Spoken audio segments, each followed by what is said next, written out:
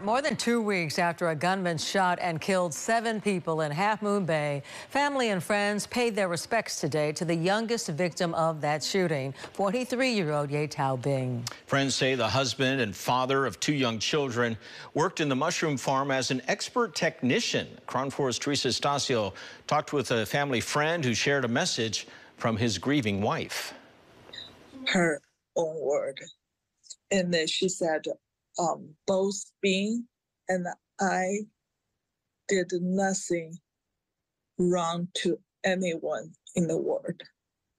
And all we know is work hard.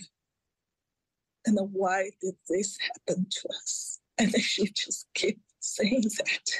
Make me heartbreak.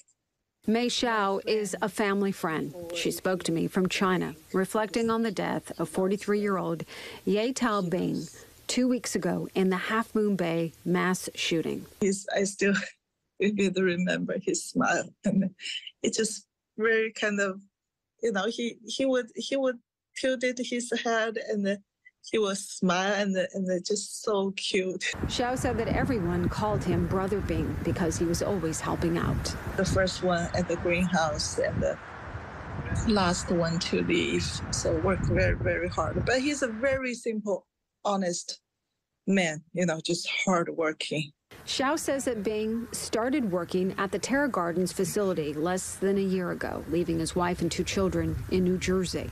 Xiao says that he had planned a family trip to China next week, which would have been the first time for his 4-year-old. On Wednesday, a service was held in Half Moon Bay. Small ceremony, just say farewell to him, but they will need to bring him back to China, have formal, funeral. Xiao says that she is speaking up to help raise money to have Bing's body sent to China, as well as to help his children and father, who has cancer. The reason I want to do this interview, so he won't die in vain. We just want the whole world to know Bing. He's a great man. He's a great family. And Terisa Estacio, Crown 4 News.